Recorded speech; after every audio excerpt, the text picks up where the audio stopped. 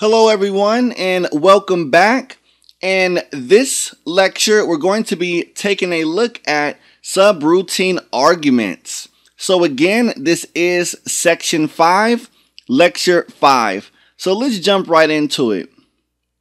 So subroutine arguments.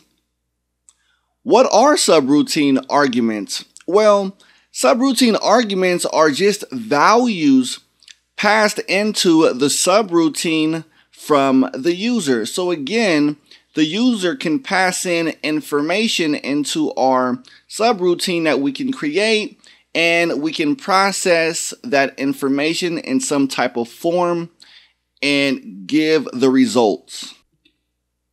So why should we even use arguments?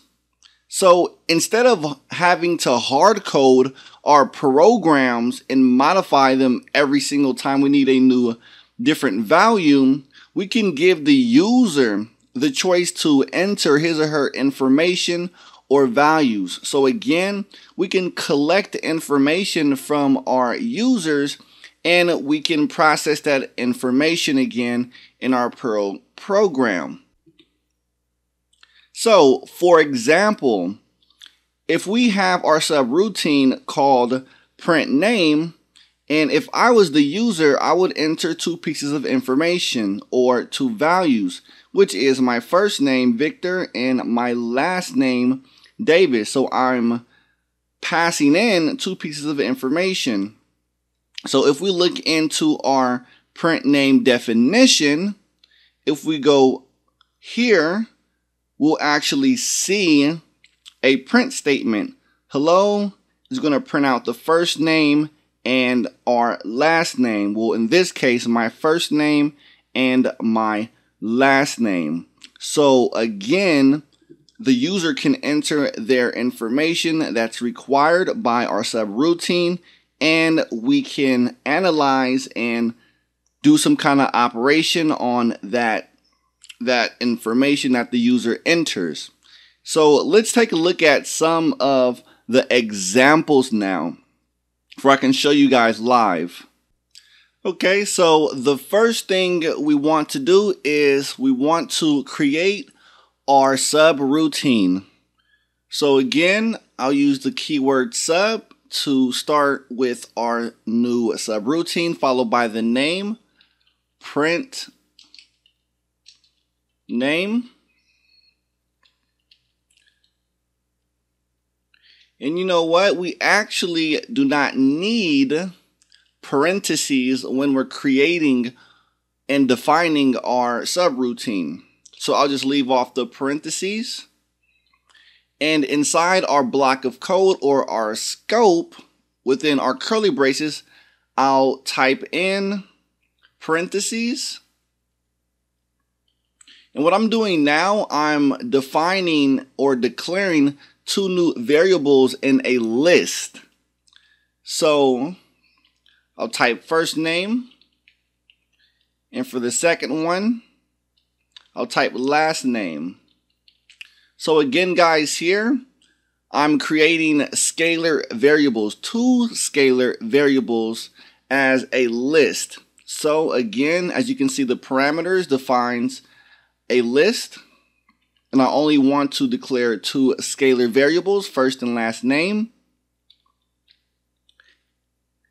And this right here, the @key underscore, it actually defines the information of our argument. So I'll explain this in more details in our next lecture, but for right now, we're going to use the @ character and underscore to have our values from our arguments. So again, don't worry about this for right now. I'll explain that in detail in our next lecture. And let's skip a line and just do a print statement. Put our famous double quotation marks.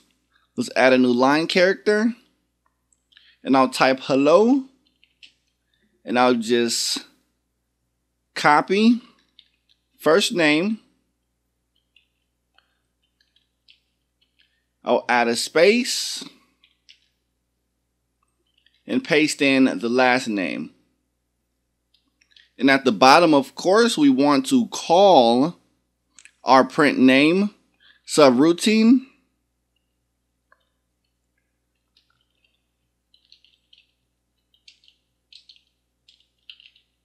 And now, once we call it, we can add the parentheses. We have to add the parentheses. And this is because we're going to add our information. So, the first name, I'll type Victor. And last name, I'll type Davis. Okay?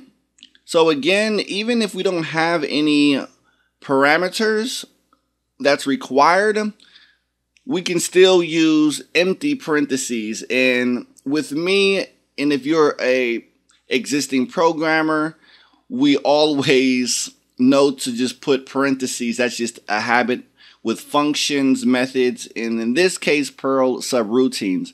So again, I'll save our information and let's run it and see if it works. Run script.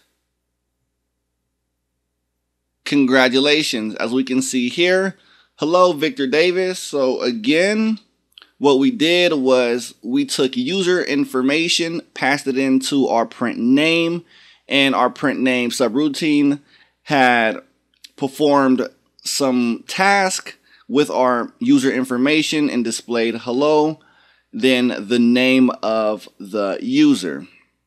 So if you guys have any questions, please feel free to let me know, and I'll see you guys on our next lecture.